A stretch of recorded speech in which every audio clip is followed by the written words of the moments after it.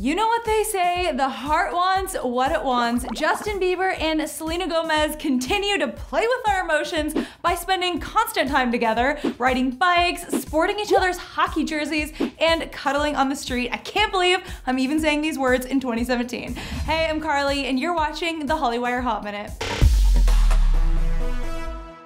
So the dust from Selena and The Weeknd's breakup hasn't even settled yet, but photos of Jelena hanging out all over LA continue to pop up all over the internet. This time, the two friends were seen looking cozy while on a bike ride around town, and later seen cuddling while walking down the street. Hey, that could just be an innocent little snuggle, but this leads me to their next hangout later that night at Justin's hockey game. While on their way out of the rink, Selena was spotted wearing the same jersey that Justin was wearing while playing.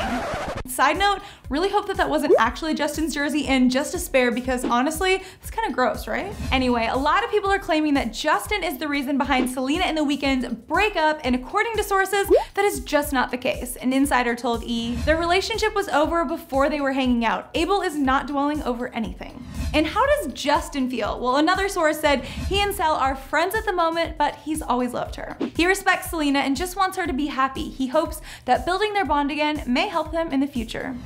Again, I just really thought their relationship was in the past. I did not think I would be saying these words. Major deja vu. But what do you guys think about Jelena hanging out again? Let me know in the comments down below. Give this video a like and subscribe. For Hollywire, I'm Carly Henderson, and I hope you have an amazing day.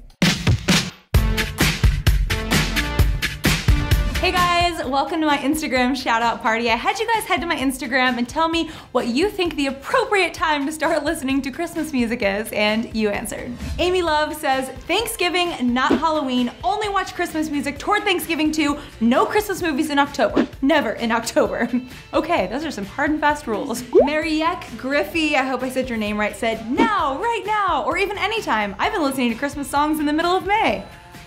And Shelby Caitlin Marie 23 said, I listen to Christmas music all the time. I love it. I love the sleigh bells and hot chocolate and the candy. I feel like I've been getting in the Christmas spirit now. Thanks, girl.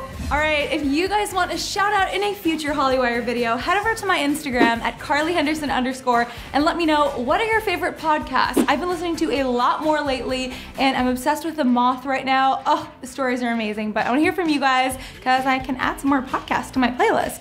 And I'll see you guys there. Bye.